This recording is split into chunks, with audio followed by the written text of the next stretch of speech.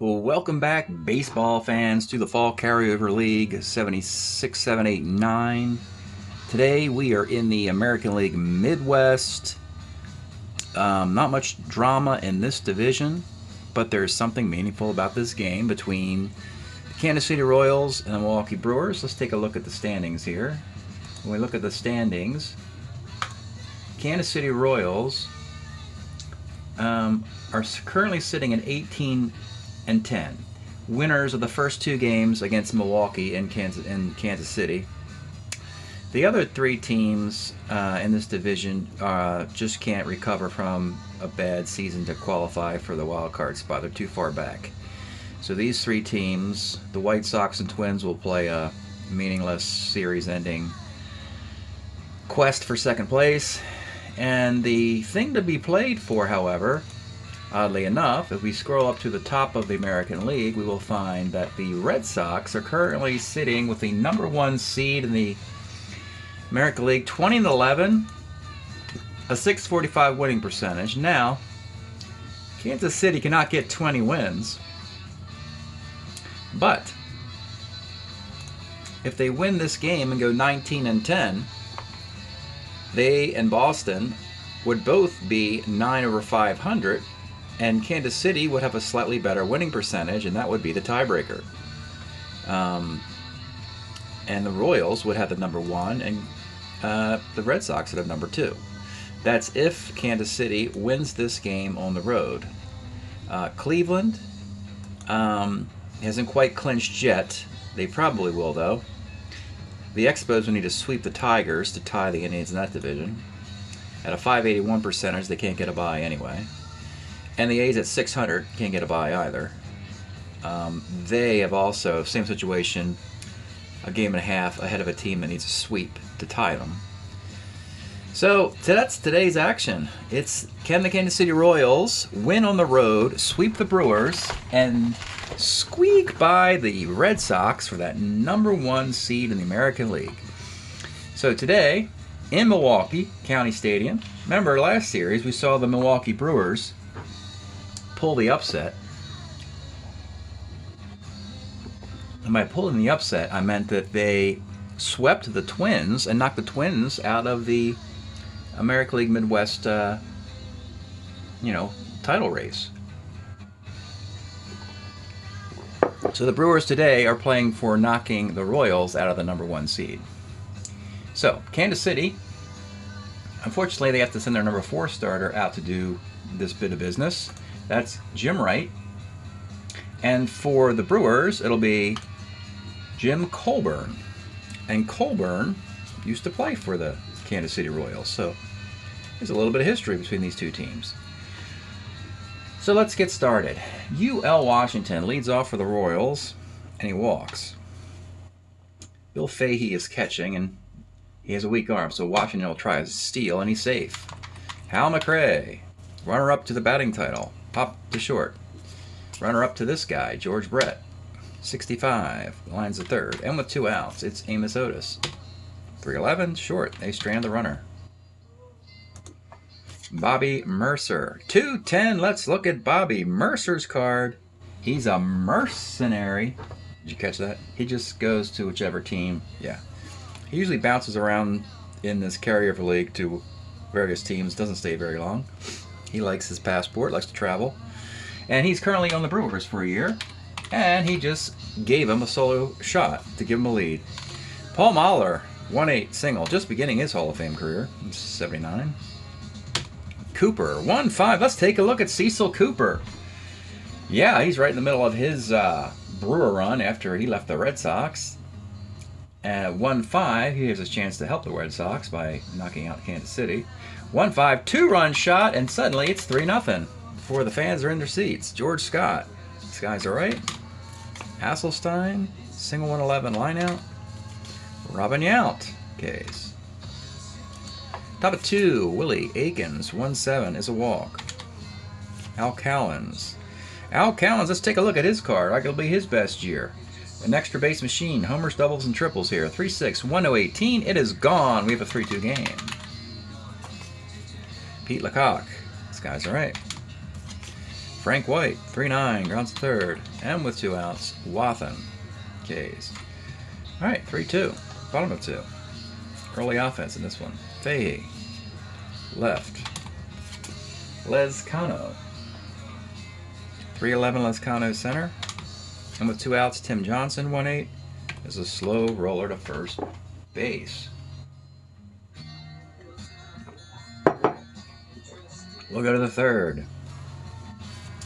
It is UL Washington, 45. Bouncer is a short. The shortstop, Younts, 2E28, makes the play. McRae, 2-8 single for the ace stealer. +2 armor Fahey. He's going to take off. And he is going to be out. Barely. And it'll be Brett. 1-8 Brett, base hit.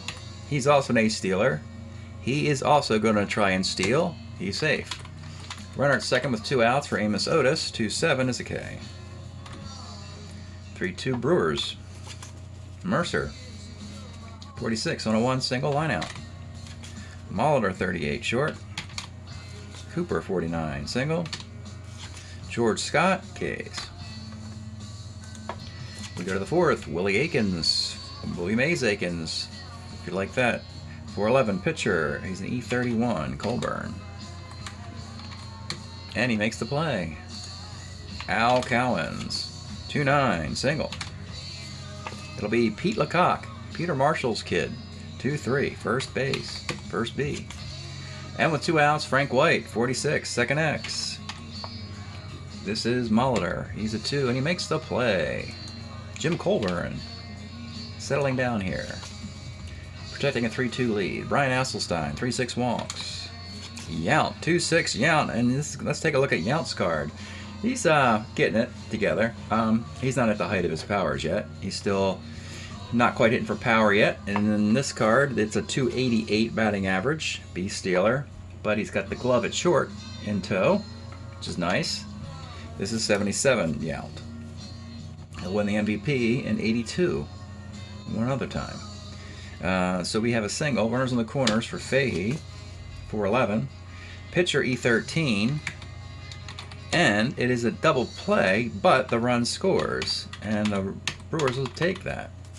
4-2, Lezcano. Center. 4-2. Brewers trying to push the Royals out of the #1 seed here. John Wathan. The Red Sox watching intently. 48. Wathan doubles. Tie run, UL Washington, 111 short.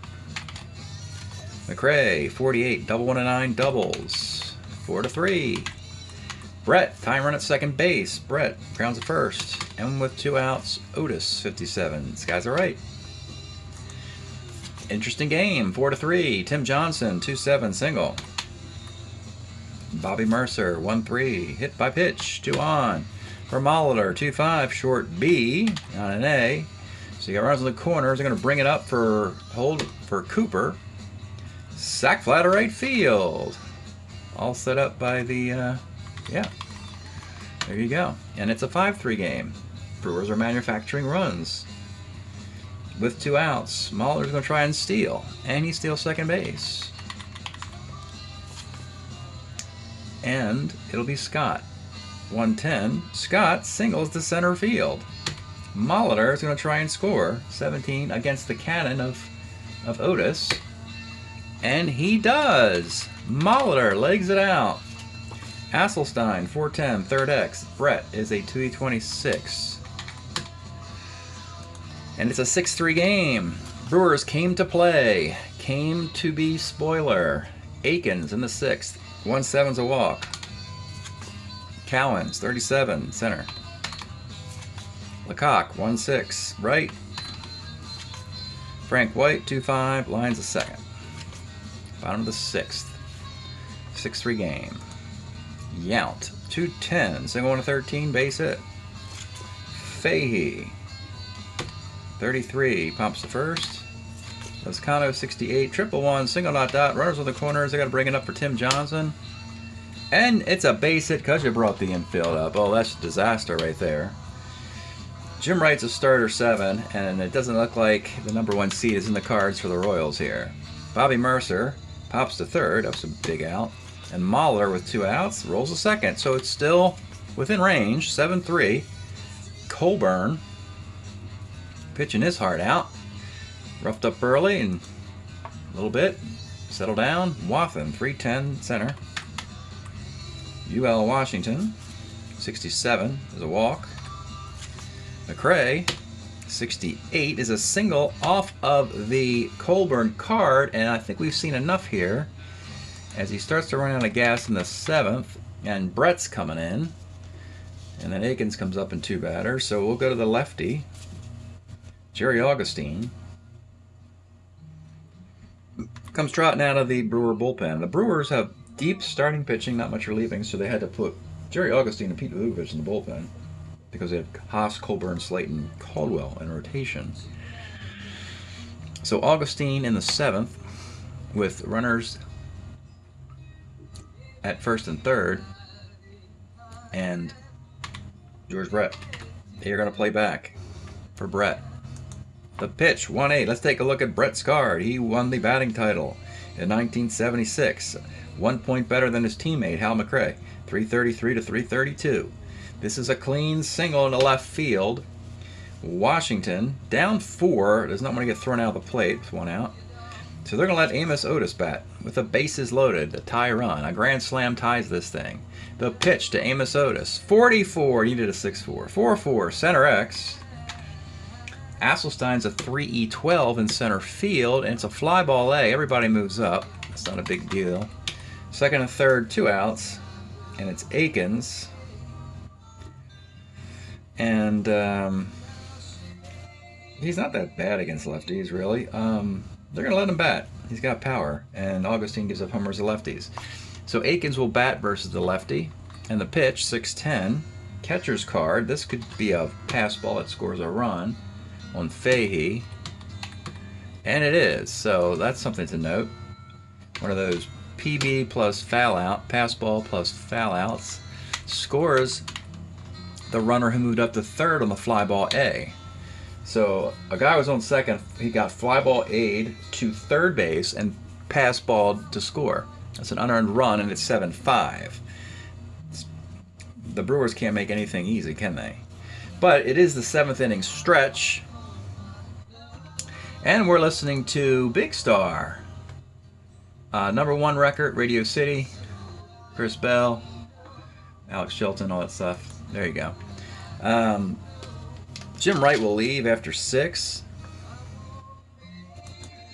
And the Royals will bring in Ken Holtzman in the 7th. There you go. Holtzman in the 7th. Cooper leads it off, 49, second. George Scott, 63, first X. Akins, 46 at first, it's base hit. All right, Asselstein will leave, and they'll go with Gorman Thomas in center field. And they're going to hook Holtzman. They are still trying to play competitively to win this thing, now only down 2 runs. And Thomas kills lefties, is bad against righties in this particular year. So, Justy comes out of the pen in the 7th to face Gorman Thomas with a runner at first and 1 out. Gorman Thomas, first C. Runner at second, 2 outs. Robin Yount, who has 2 for 3 today, scored a run, struck out. 63 off Justy. Pitcher X, he's an E0. Need some help here, and they don't get it. So, it's a tight 7-5 game in the 8th inning. Let's see here. Yeah, you could bring in Charlie Moore to catch for Fahey, anticipating that the Royals might try and steal a base or 2 with their speedy guys. And that's about it as far as the changes go. Augustine, it'll be Cowens and then Lecoq. Al Cowens, 2-7, is a double. I saw his card earlier with all those extra base hits. Pete Lecoq, again, he's not that bad against lefties. I know they got 3 righties on the bench. I just don't want to invite a pitching change if I don't have to. I'd rather face Augustine than Vukovich or McClure. So Lecoq's going to bat as the tie run. Doesn't have power, but has plenty of hits on his card. Pete Lecoq, 4-4, is short X. This is Yount, a 2E28, and he makes the play. Runner holds. Frank White, a tie run, 2-6, grounds at third, and with 2 outs, the runner at second, it's John Wathan. Now, in this case,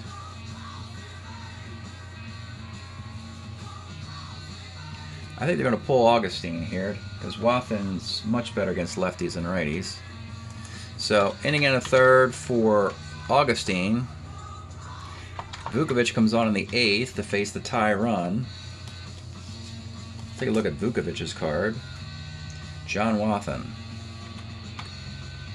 Let's take a look at Wathan's card too, as the tie run.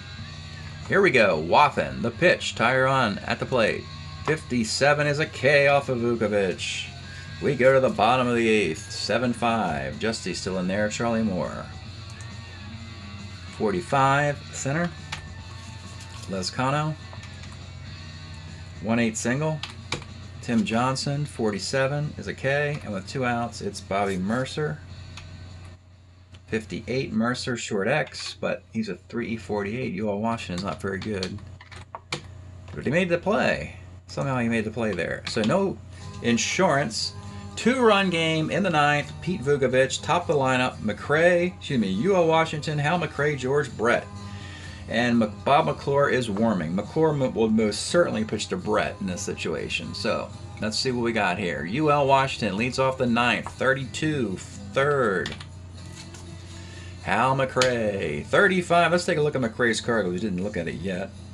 Yep, runner-up in the batting to Brett. He'll get a walk here.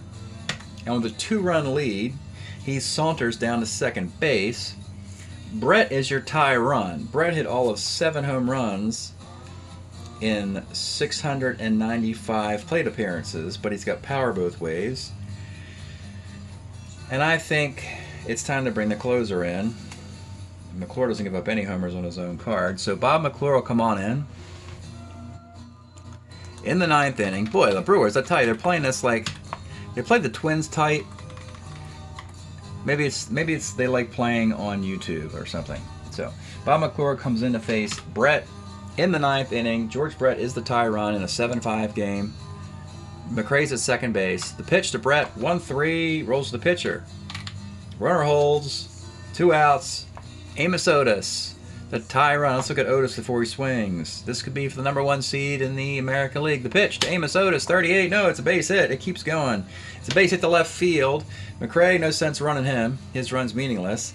And now you got to hold Otis at first, as he is the tie run. And you've got Willie Aikens, who has a bunch of doubles on his card. You have to think that if you, yeah. How do you want to handle this? This is very interesting. They wouldn't hook McClure for Tom Murphy. That's not in their DNA. Too many walks, which aren't going to help in this situation. So Aikens will be pinch hit for. And the guy doing the pinch hitting will be Joe Zeb. Let's take a look at Zeb's card, because we need a hits here. Walks aren't going to help. So Joe Zeb will bat for McClure in the 9th with runners on the corners. Speed at first base. A plus will also advance the runner. Joe Zeb, the pitch. 34 is a grounder to short, and it wouldn't have mattered who rolled that. And the game is over. The Brewers did it. They did it again. They stifled a division rival in their pursuit of postseason excellence. Meaning that the Royals do not get the #1 seed. Boston officially clinches that then, as all the first place teams are almost finished all their series. McClure, nice little save there. Give up the hit. Vukovic, give up a walk and a K. And Augustine came in, faced Brett, give up a hit. Give up 2 hits. An unearned run off a pass ball. Colburn gets the win. 7 hits, 5 runs. 4 earned, 4 walks, 2 strikeouts. Justin, inning in 2/3. Give up a hit and a K. Boltzmann gave up a hit.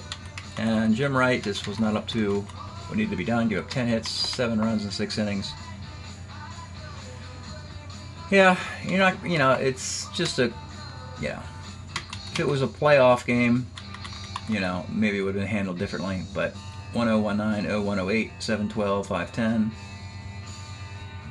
Kansas City still has some work to do to get the number 2 seed now. They need to win another baseball game as not to fall to a number 3 seed. 1019, 0108, 712, 510, 5323. All right, so game 3 in the books. Home team has won every game in this series so far. Let's see what we got for the standings now.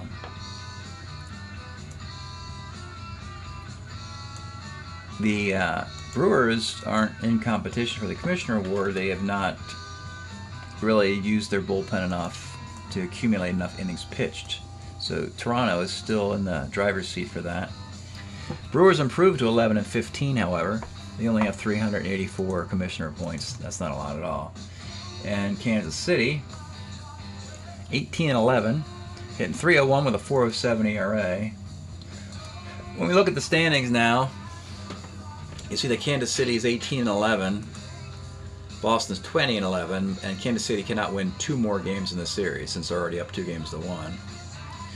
Now, what's interesting though is if the Brewers win the next 2 games and put the Royals at 18-13, it would put them into the wild card round, and the Oakland A's would move into the 2 spot. Matter of fact, at 18-13, you also have Cleveland at 18-13.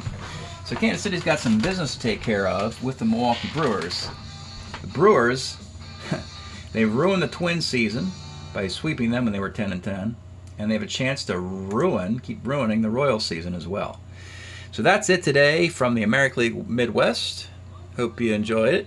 We'll see you next time.